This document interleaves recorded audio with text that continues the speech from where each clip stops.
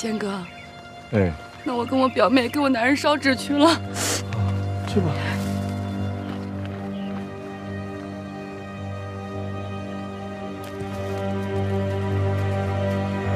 来，慢点儿。来，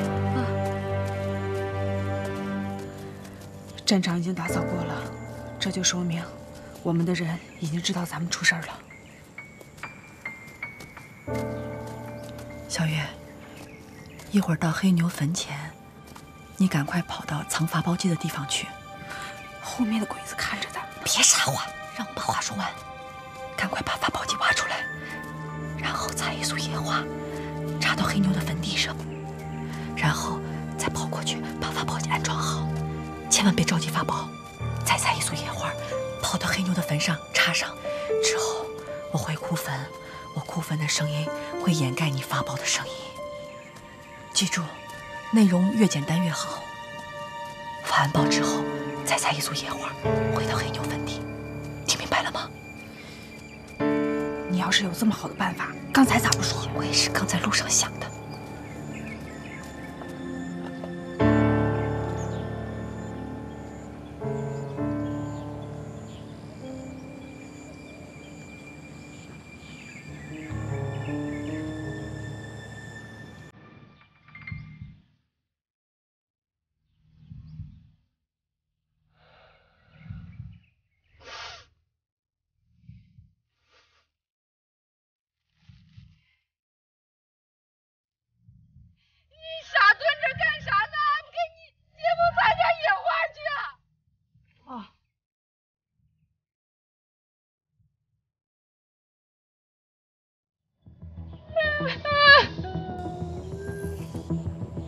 あの女、ひょっとして逃げるつもりじゃん。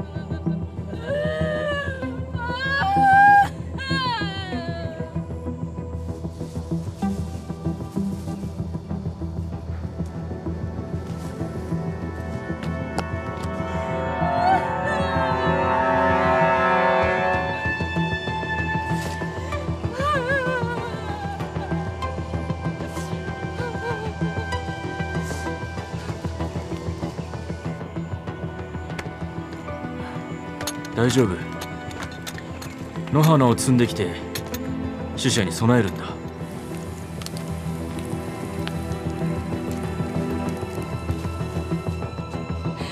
就踩这么一点儿，多踩点儿，那连规矩都不懂吗？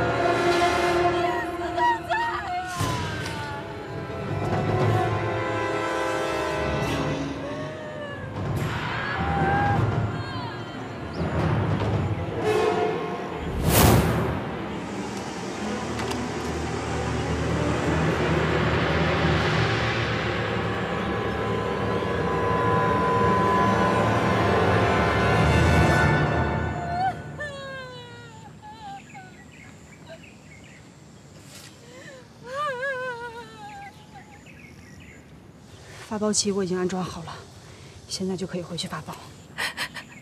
杨哥，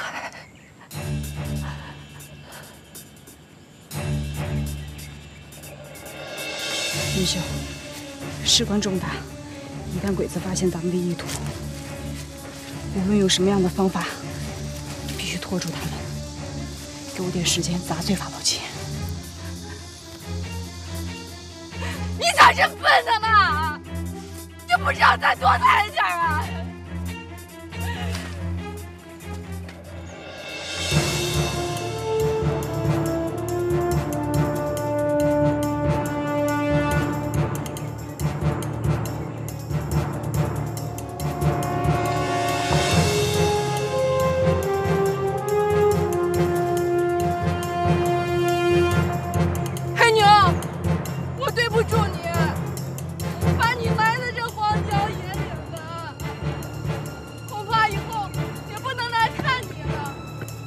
知道我恨水西安，我是回不了西安了，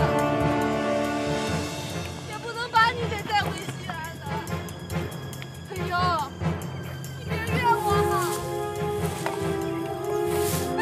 别怨我啊！我让妹子云川给你多采点野花，你看着美不美啊？啊！黑牛，我知道你喜欢听我唱戏。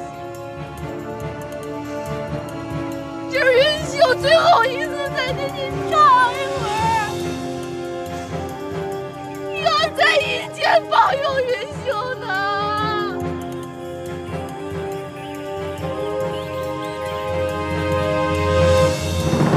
你知道我恨水西安，我是回不了西安了，也不能把你给带回西安了。黑牛，你别怨我啊！别怨我啊！我让妹子云川给你多采点野花，你看着美不美啊？啊！黑牛，我知道你喜欢听我唱戏，这是云秀最后一次再给你唱一会儿，愿在阴间保佑云秀呢。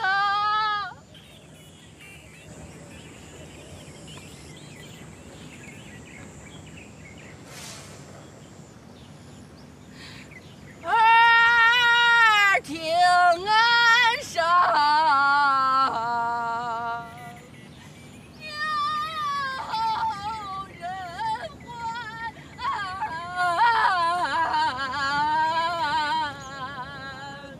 莫不是辈辈送银钱，传到江边。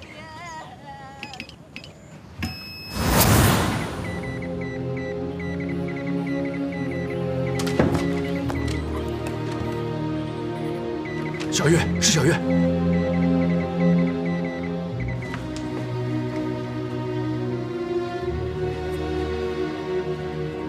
却在我面上一少年。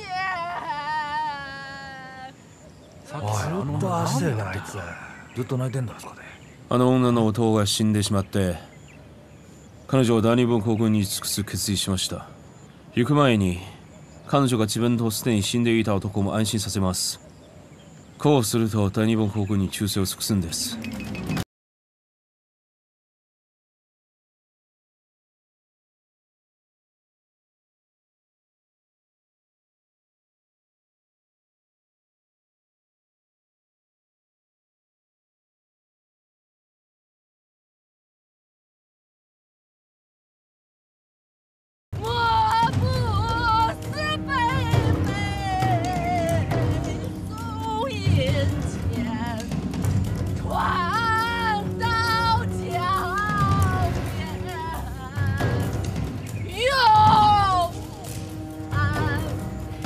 已经开始发报了，尽量拖延住时间。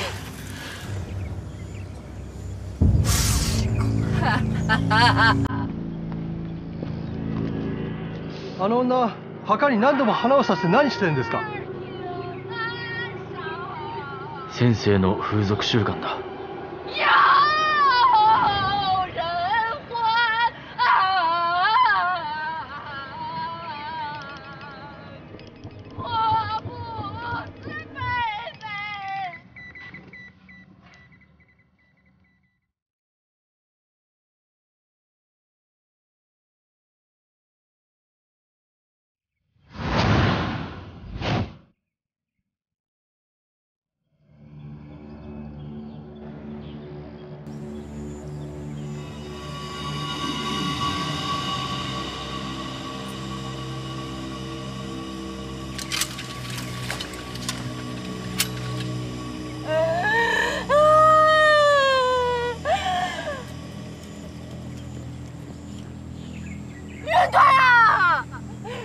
给你姐夫采一束花就够了呀！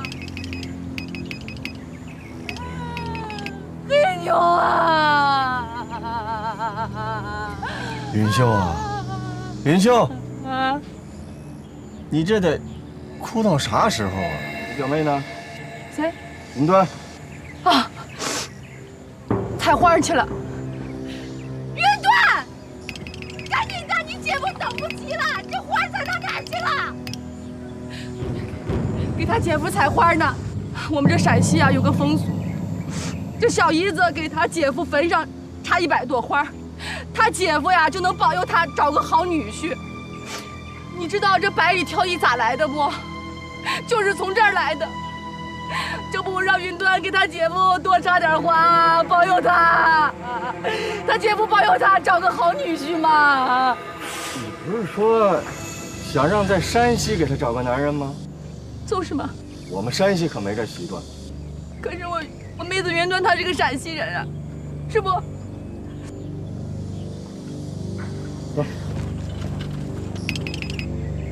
云端呀，你姐夫等不及了呀！你赶紧把野花给我采回来呀！云端。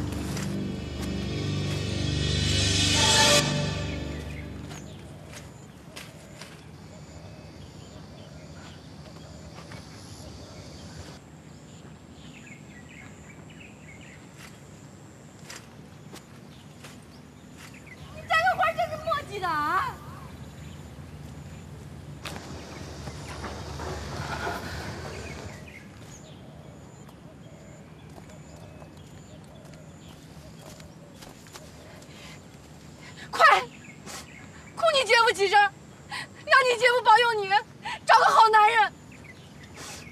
黑牛啊，保佑云端找个好男人啊！啊，保佑云端呀！黑牛呀！云秀，这回差不多了吧？纸也烧了，花也采了，你这戏也唱完了。你是不是该走了？对，走是要分别的。黑牛，